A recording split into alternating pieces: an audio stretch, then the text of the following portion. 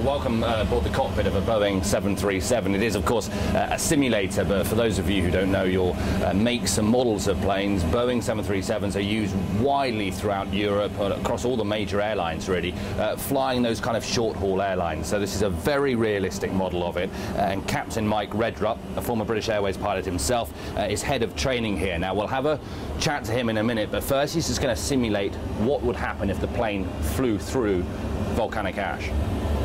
Okay, so at the moment the crew are flying in clear sky, and the first indication they would probably get would be a misting of the sky in front of them.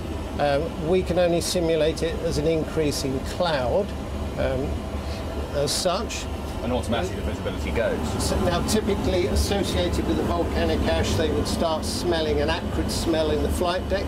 They may see glowing around the windscreen of the aircraft, a bit like St Elmo's fire. And already they're being very cautious about what may happen next. Now, this is their first indications of an engine problem. And today, the first one that will be affected will be engine number 1.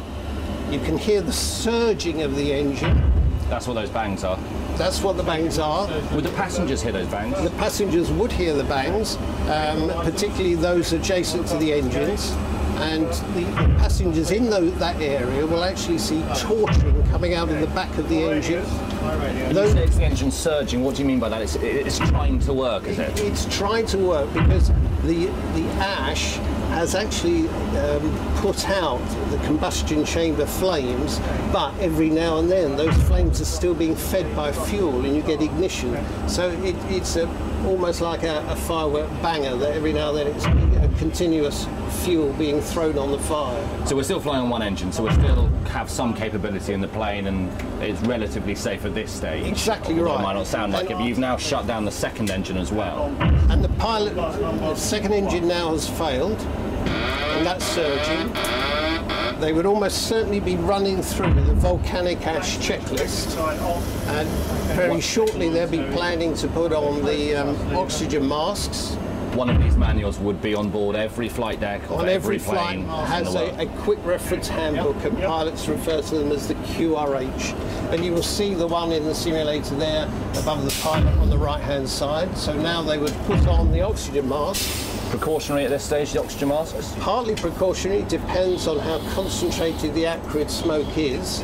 Obviously, you can get to a situation where the dust is so concentrated in the flight deck they can't see the instruments, but unlikely at this stage. And what's the plane doing at this stage in terms of altitude? The aircraft is now starting to descend, and in a moment, although you are getting this torching, you are getting a small amount of thrust.